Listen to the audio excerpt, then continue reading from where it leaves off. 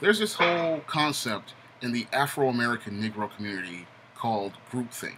And in this concept, African Americans think that everyone has to think the same way and follow the same narrative. Now, this whole concept of groupthink is completely illogical when you think about how God created human beings. God, the creator of the universe, gave every human being the right to free will. And if we all have free will, how can we all think the same? It just doesn't make any sense. However, the Afro American Negro always is still trying to fit this square peg from a man made social construct into God's natural order and wondering why things don't work. And the reason why they don't work is because, again, God created everybody to have free will, everybody to have independent thought, everybody to have their own opinions, everybody to have their own views, and everybody to have their own ideas. And that's just the natural way human beings are. Human beings all think differently and all think uniquely. But in the African American community, you always have people trying to make it where everybody has to be the same.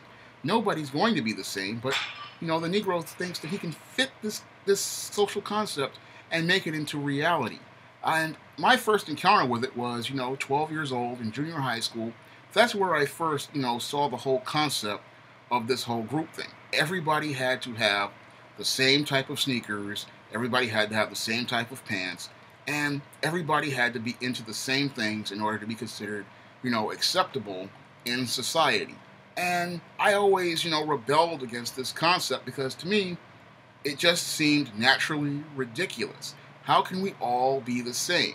How can we all, have the same ideas? And who says that this concept that this person, presents as what is supposed to be the norm and supposed to be accepted should be the norm? It just doesn't make any sense when you really think about it. But you still have Negroes to this day still trying to make this concept of groupthink work. And it's just not plausible, it's just not possible, but here they are trying to, again, fit that square peg into that round hole. And when you think about groupthink for certain things, it's just ridiculous. I mean, how can one person dictate how other people think? How can one person dictate how others, feel? How can one person, what says that their way is the best way for everyone?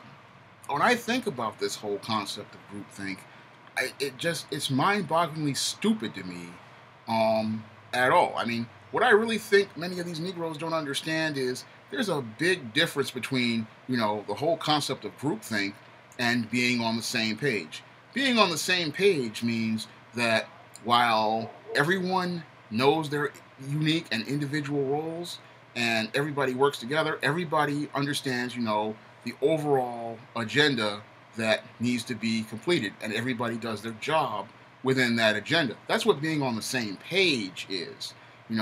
I'm the guy who, let's say, is a writer, so I'm going to create, stories that create the positive image. You might have another guy, who says, what, I'm going to, be the distributor of the books in retail. Or you might have another guy who says, what, I'm going to, control the media through, television.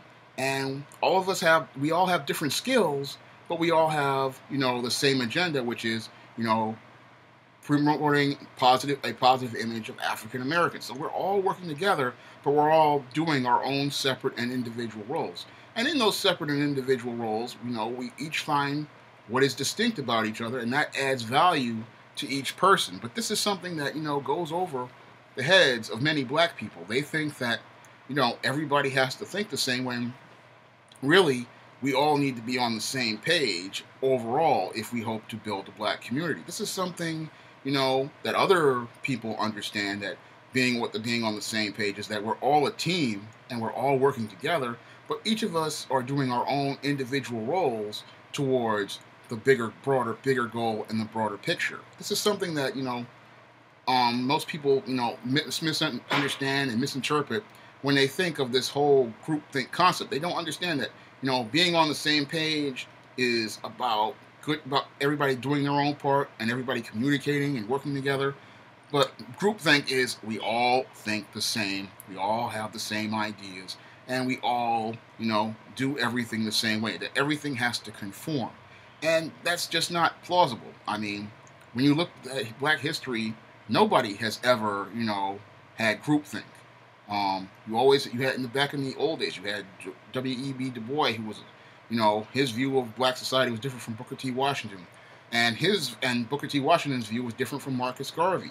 And then you had, people like Richard Wright and Ralph Ellison. And then you even had people today, your Sharpton is different from your Farrakhan. But there's never been any groupthink. People disagree. And the whole thing is that when people disagree, we get sometimes we get better ideas from it.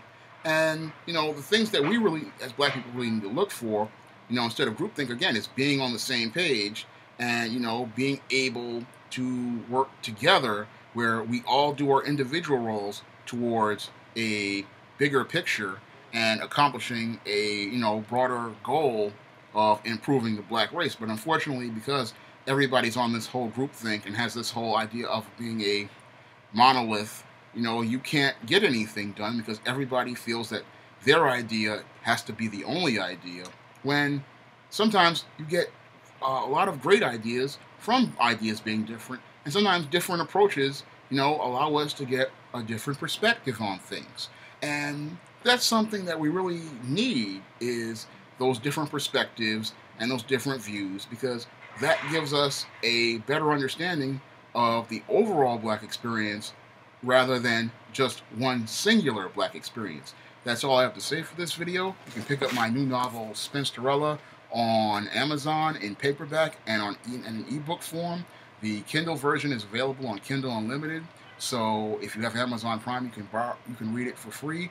Again, that's all I have to say for this video. You can comment, rate, and subscribe.